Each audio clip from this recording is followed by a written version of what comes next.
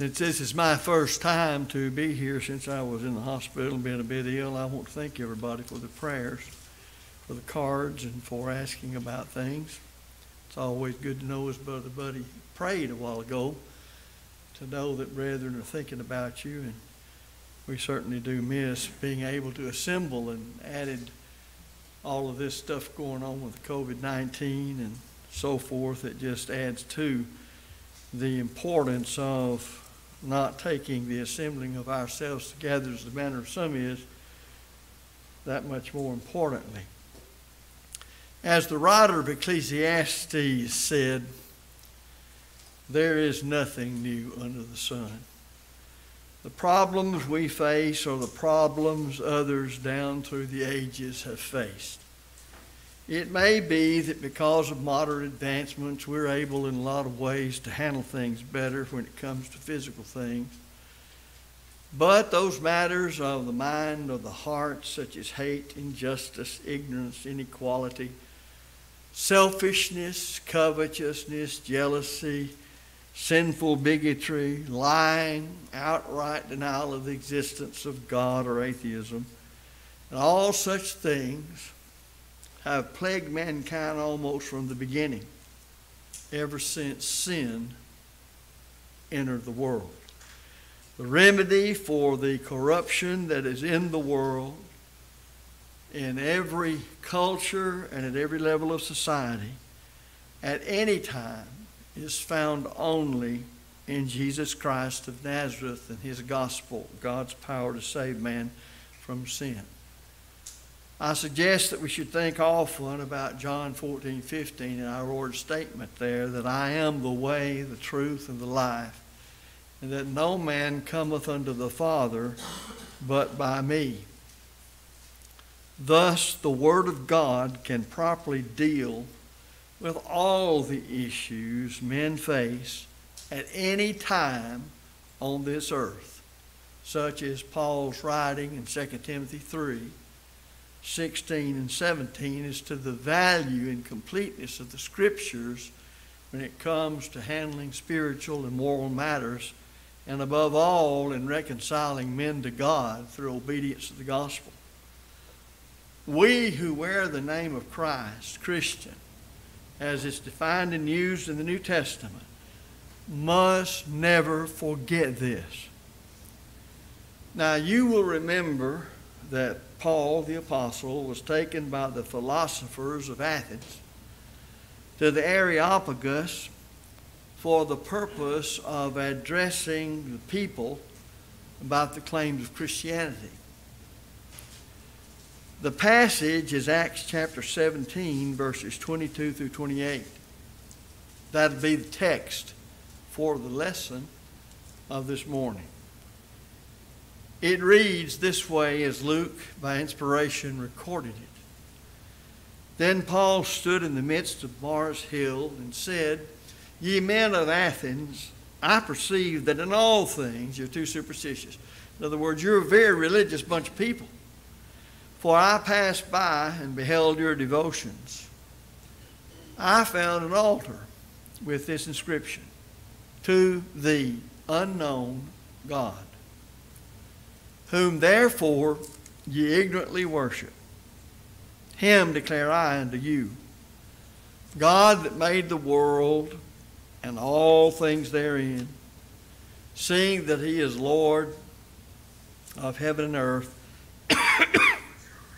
dwelleth not in temples made with hands, neither is worshipped with men's hands, as though he needed anything, seeing he giveth to all life and breath and all things, and hath made of one blood all nations of men for to dwell on all the face of the earth. Now you can drive a peg down there because we're coming back to that in a moment. And hath determined the times before appointed and the bounds of their habitation, that they should seek the Lord, if haply they might feel after him and find him, though he be not far from every one of us. For in him we live and move and have our being, As certain also of your own poets have said, for we are also his offspring. We could say a lot about Athens. It had been the seat of great learning for hundreds of years. Athens is an example also, a prime example of the Gentiles as they're described in Romans chapter 1 by the Apostle Paul. They are not guided by Old Testament morality, much less New Testament morality. They are idolatrous people, and they follow human philosophies. They had abandoned their Creator for gods of their own making. And those gods reflected their own fleshly desires. However, in Athens, the Apostle Paul points them back to the beginning. Think about that for a moment. If you're going to teach people, take them where they are and point them back to the beginning, as the Bible declares that beginning. So he declared to them that every nation, every tribe, and tongue had a common beginning, and that was God. In this sermon, we want to study the importance and significance of that truth, where I said you need to drive a peg down a while ago in our reading. From one blood, all nations. From one blood, all nations. He hath made of one blood all nations of men for to dwell on all the face of the earth. As it has ever been the case, the world is full of all kinds of people. People who look differently, who think differently, who talk differently. The world is composed of various nations, ethnicities, cultures, and languages. Now, it's almost second nature, I'll put it that way, to us, for us to tend to group people together based upon their physical, perhaps their cultural features, maybe adding to that language that they have in common.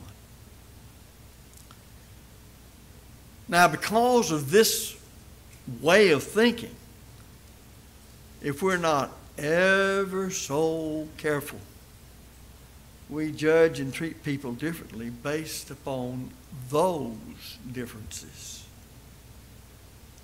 The history of the world is filled with racial and ethnic strife. One group falsely believing itself to be superior to another. In World War II, with the Nazis, that was one of their key positions, that they were supermen, and there were others who were Untermenschen, that is, well, be nice about it, lower people and not really people.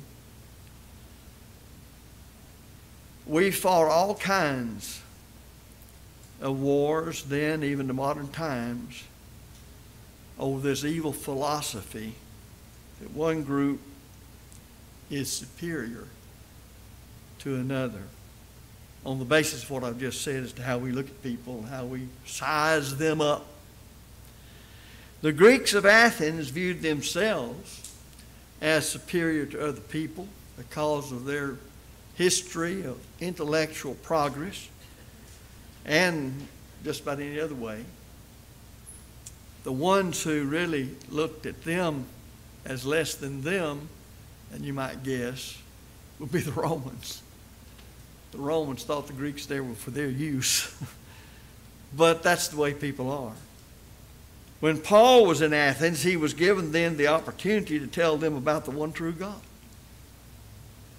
Paul began by telling them that the true God of heaven, and watch how he does it, transcended any temple made with hands, and that he dwelt in and over creation and was the creator of all things, who himself was eternal and not created.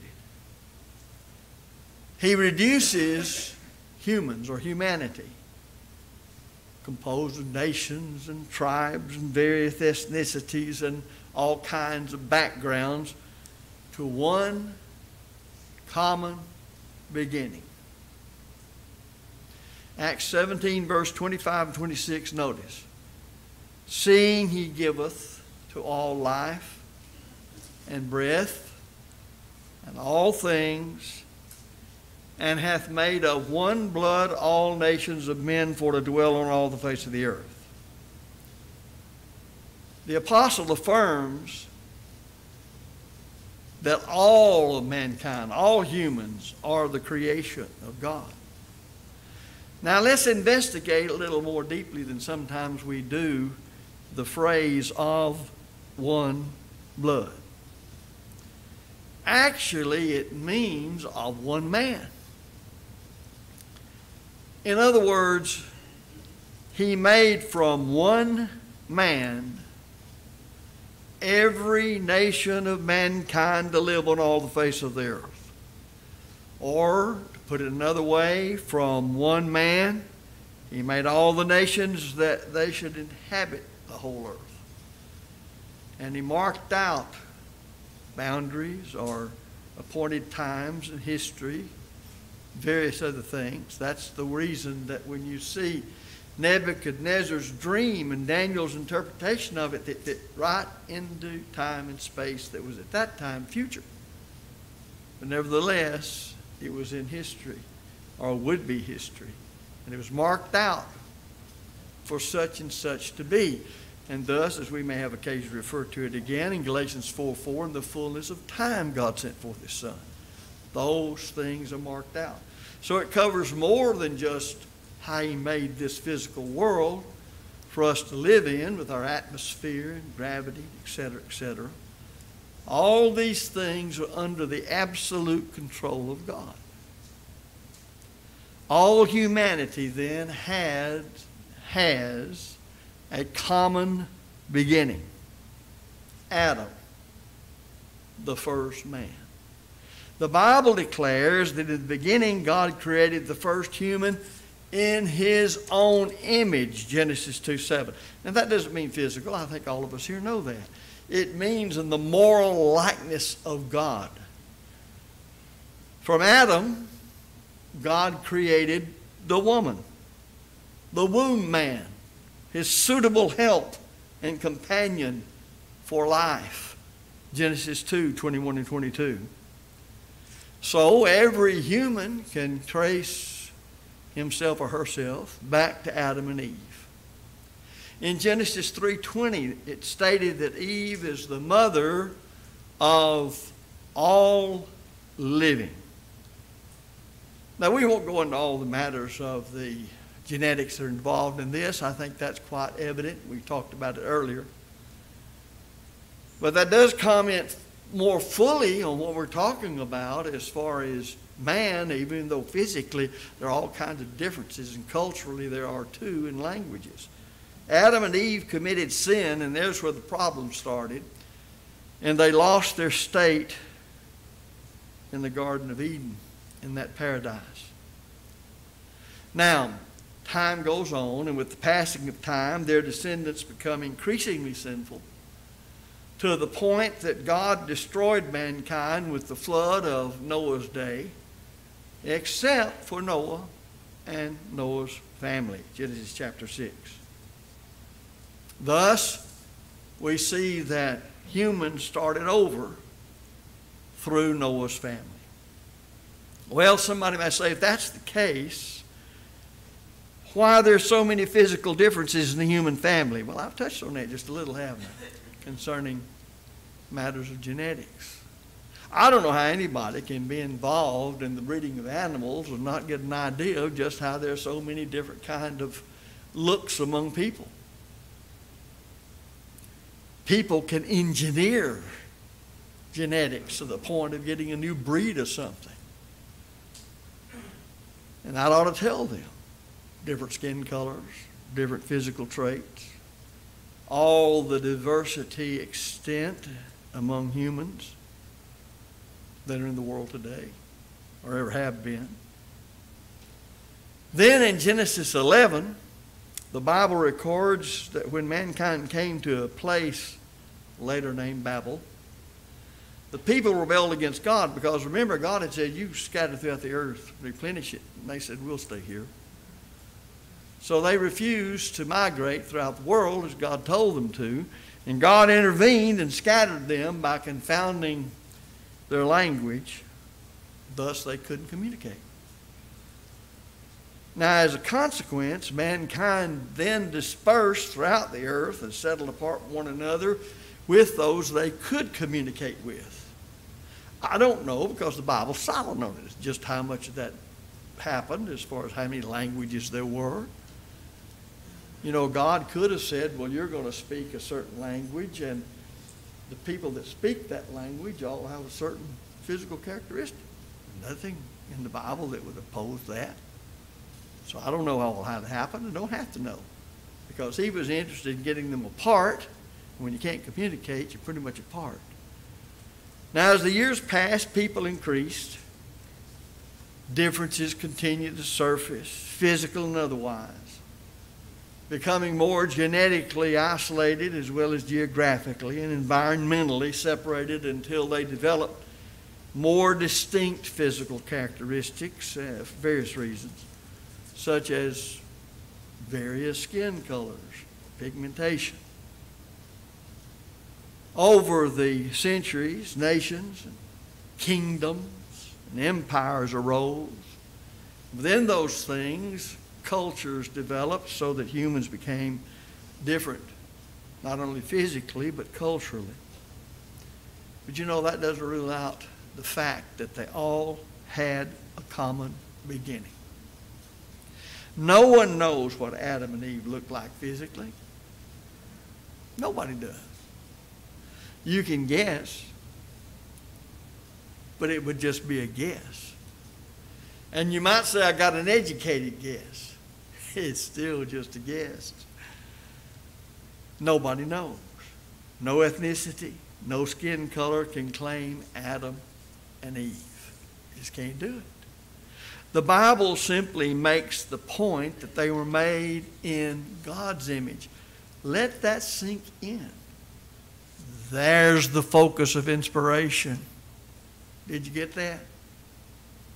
Man made in the image of God is where God focuses. You ever notice how man gets it always backwards? We focus on outward appearance. Even in God selecting David king, he made it clear, I'm not looking at a man to be king and evaluating him as to whether he should or shouldn't be on the basis where the way men consider who's a good one for a king. Well, God looks on the heart. Well, the heart is the inward man made in the image of God. So the Bible simply makes the point that they were made in God's image. They were created living souls. And all of mankind came from them. So it is that the inspired Apostle Paul said that God made from one blood or one man all nations of the earth and appointed them times and places when and where they would live throughout history. Acts 17:26, having created this terrestrial ball as a place for them to live. Therefore, in creation, we have a common beginning, and it focuses on the inward man and not on the outward appearance. Right now, if you were told, I'll give you $1 billion if you will give me your depiction of what Adam looked like physically, there'd be no way in the world that you could claim the $1 billion because nobody knows. It would be just your subjective view. So mankind was spread over the earth. Nations came into existence, and through all of this development, God was unfolding His plan to redeem the human race from sin. Now, when we start focusing on things in that way, it's going to give us a different perspective of how we deal with people. Involving all of this is then, in history, the unfolding of the scheme of redemption. And in doing that, He has a messianic promise and a messianic family and a messianic nation that through Abraham renewed again to Isaac and Jacob, whose name He changed to Israel. And through the descendants of Israel, there is developed then a literal physical nation. Now, why did God do things this way? Well, when I asked that question, I almost chuckled to myself, because who am I to determine why God does anything anyway?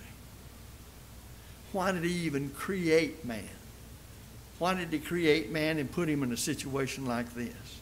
Why did He create man and make it possible for him to sin? And then when all have sinned and come short of the glory of God, He makes a way through His great favor that man doesn't deserve by the gospel system of salvation to be saved. Somebody says, couldn't He have done it another way? Well, that's not the point. You might as well say, well, I wish I'm not here. I wasn't here. But you are. And dealing with the reality, you got to deal with you as you are. So why did God choose them, the Jews, to the exclusion of other nations? Well, He could have chosen somebody else. He even reasons with them when they engage in sin. And when they get so puffed up, being so proud in the Old Testament, He'll say, I took you as a baby that was born thrown in the ditch and worthless, and I made you what you are.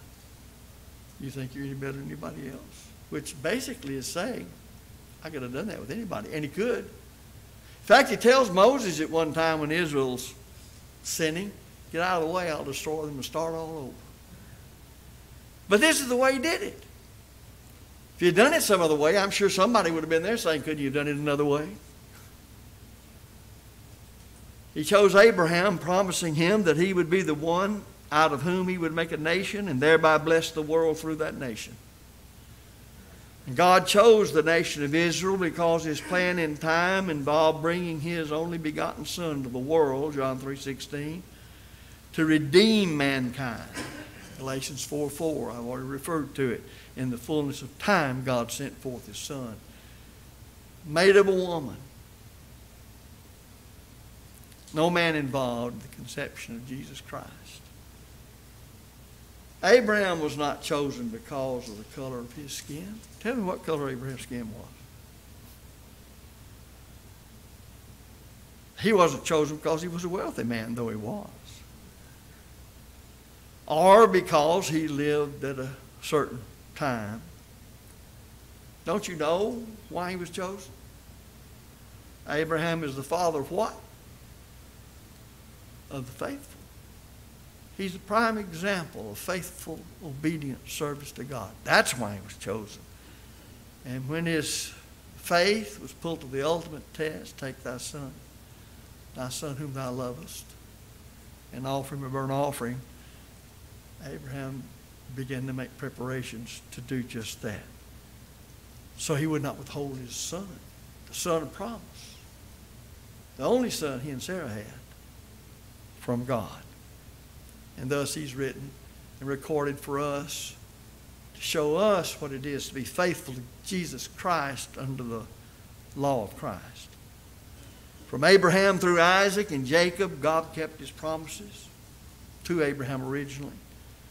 He created the nation of Israel, and His plan was that the Jews would be the avenue to blessing to all the world. They kept God's name alive in the world. They were to serve as a light to the rest of the world, to bring redemption not only to themselves but to the rest of the world through Jesus Christ, who would be born of their number. Once Jesus came and offered Himself as a sacrifice for sin, then their reason for existing, their purpose for an ethnic nation was fulfilled.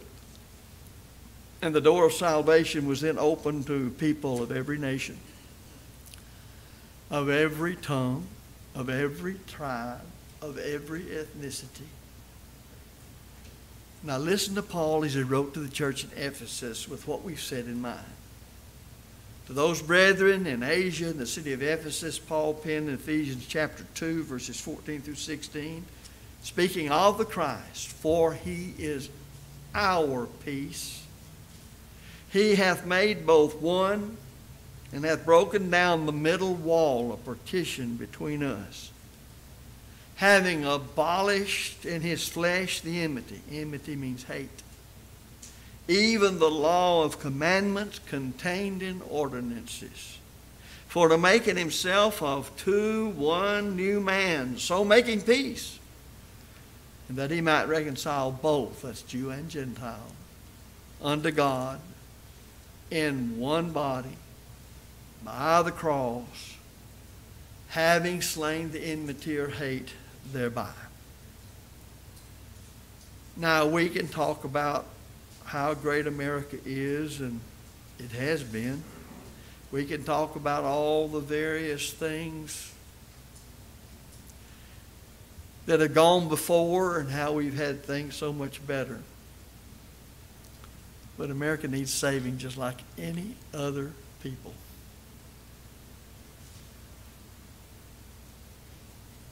With Christ having come and the purpose of the Mosaic law fulfilled, what did God do? Well, he erased any national or ethnic distinction between the peoples of the earth. So Paul could say to the churches of Galatia in Galatians 3:27 and 28, for as many of you as have been baptized into Christ have put on Christ.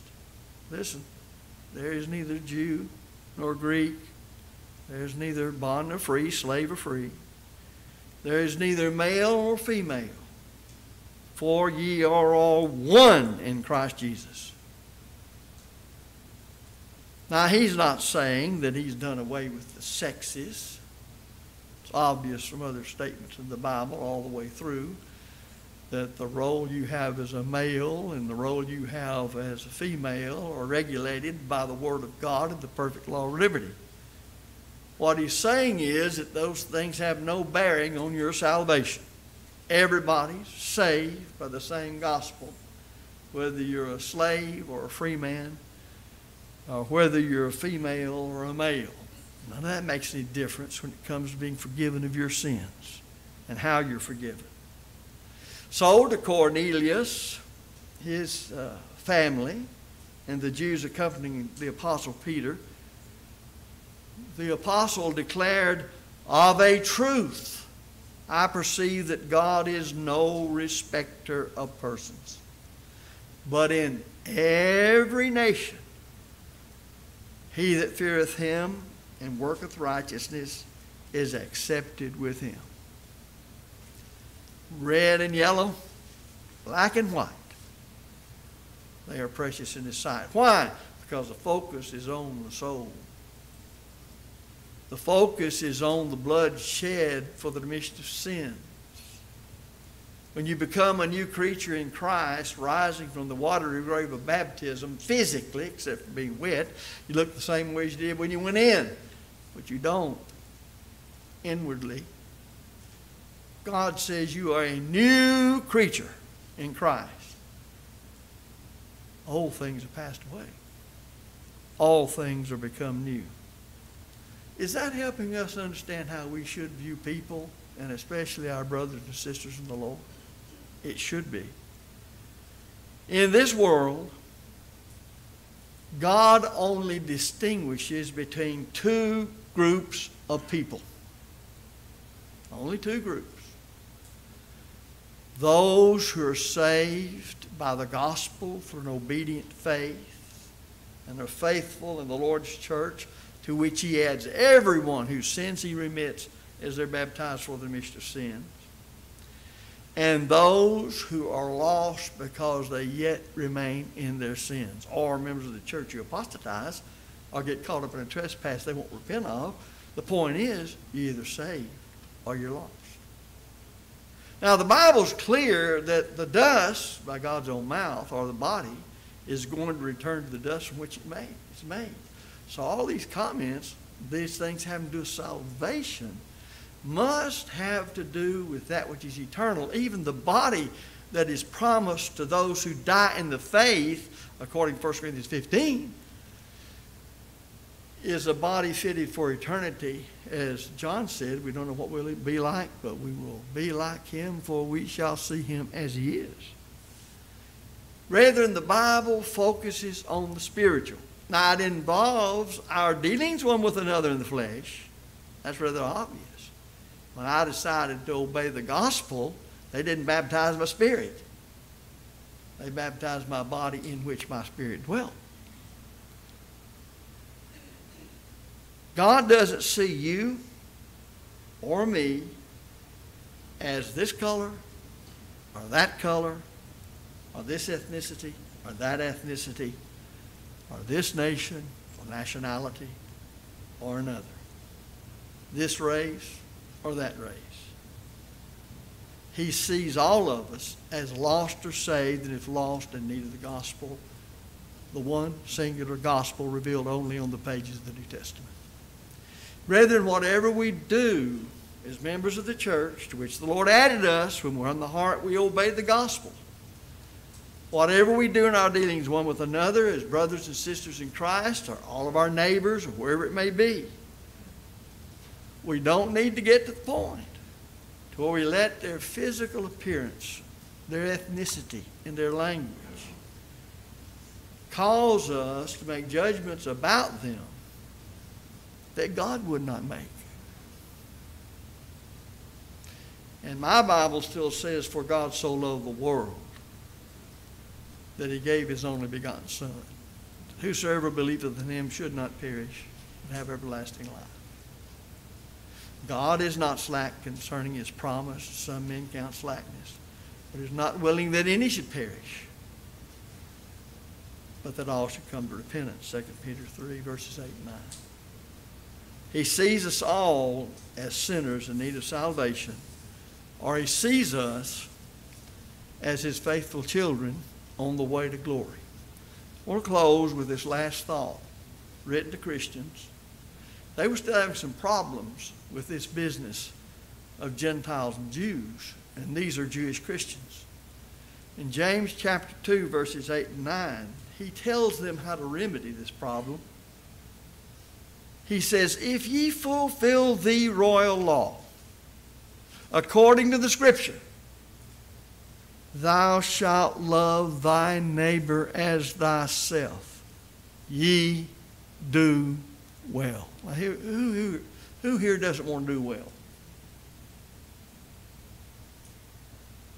But if ye have respect to persons, ye commit sin,